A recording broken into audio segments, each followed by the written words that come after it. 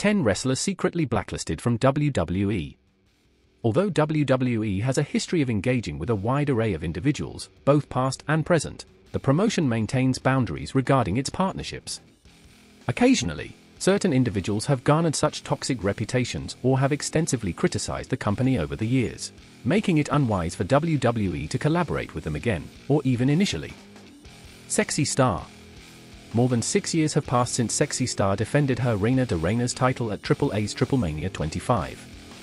During that event, she defeated Rosemary using an armbar, but regrettably, she refused to release the hold, resulting in Rosemary's arm being broken.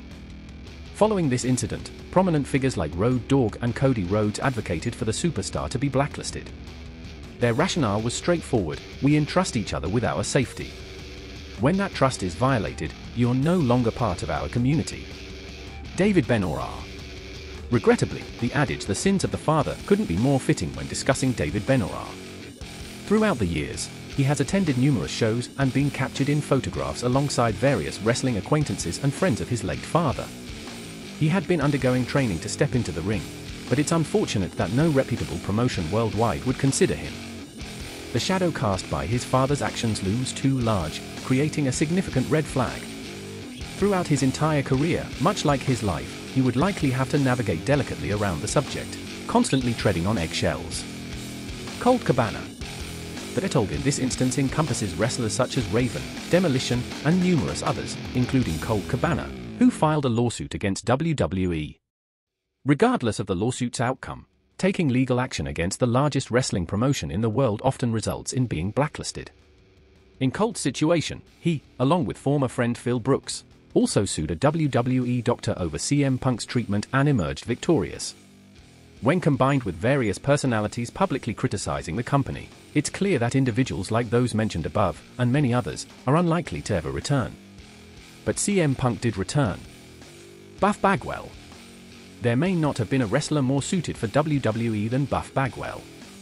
Consider this: around 2001, he possessed an in-ring style that was nearly perfect, safe yet impactful, with a pace that appealed to audiences.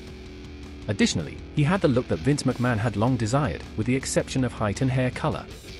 However, despite these attributes, Bagwell's time in WWE was short-lived due to a disastrous debut match, coupled with a negative and arrogant attitude backstage.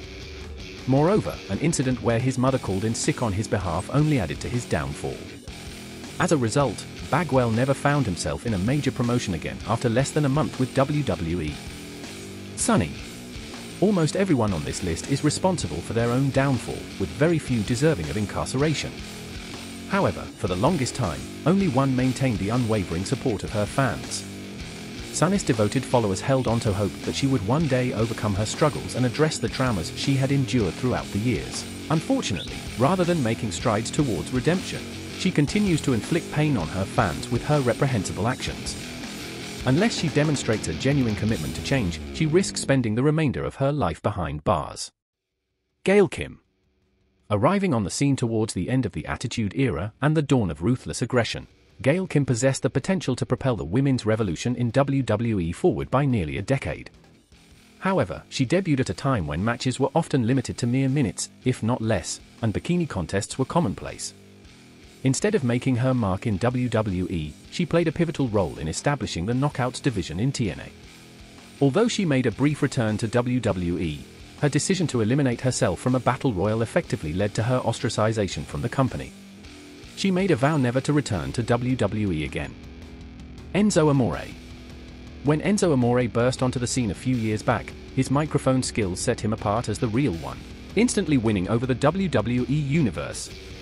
However, his abrasive attitude behind the scenes left much to be desired, resulting in a falling out with certain colleagues, including a notable incident involving the tribal chief kicking him off the tour bus.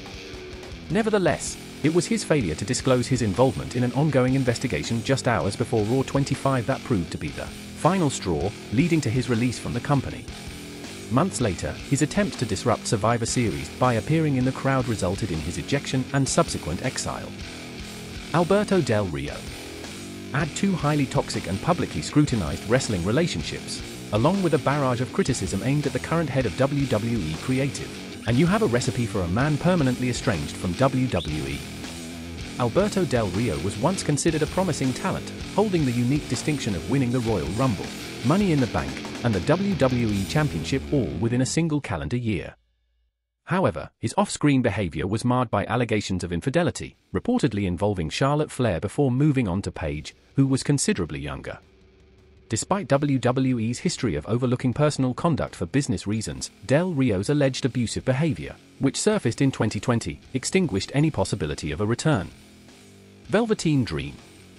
In many respects, few superstars have experienced such a rapid ascent and subsequent decline as the Velveteen Dream.